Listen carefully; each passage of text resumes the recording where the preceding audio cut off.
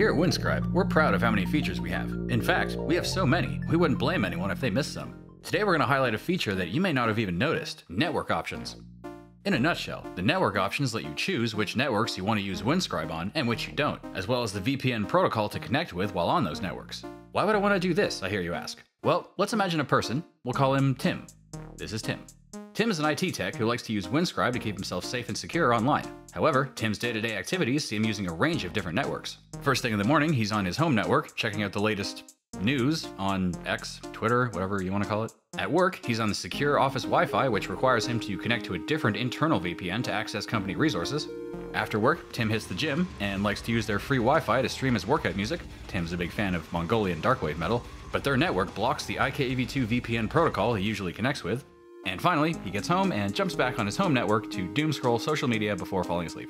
Having to constantly turn Windscribe on and off or manually switch protocols every time he changes networks is frustrating. And that's where network options come in. By setting his preferences for each individual network, Tim can go about his day without having to open the Windscribe app and reconfigure everything manually every time his network connection changes. Sounds cool, right? Let me show you how it's done.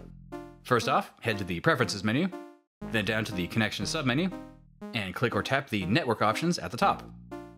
Up here, you'll see the Auto Secure New Networks option. A network is secured when the VPN is enabled while you're on that network.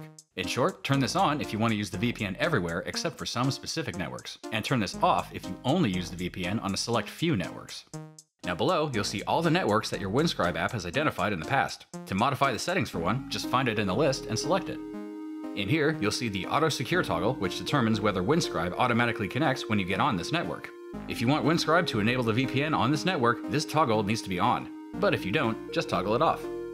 Then, just below, you'll find the Preferred Protocol toggle. After enabling this, you can set a specific protocol to be used while you have Windscribe active on this network. Let's have a quick look at how Tim's network options will be set up on his phone. Tim has the Auto Secure New Networks toggle on, since he likes using the VPN on all the networks he can. Here's his office Wi-Fi, which has Auto Secure disabled, so the VPN will disconnect as soon as he gets on the office network. And there's the gym Wi-Fi, with Auto Secure enabled and the preferred protocol set to the WireGuard protocol, since the gym blocks all IKEV2 connections. At home and everywhere else, Windscribe reverts to the default protocol, which in Tim's case is IKEV2. And that's all there is to it. If you've ever wondered what network options actually does, well, now you know. Connect how you want, where you want, or don't connect at all.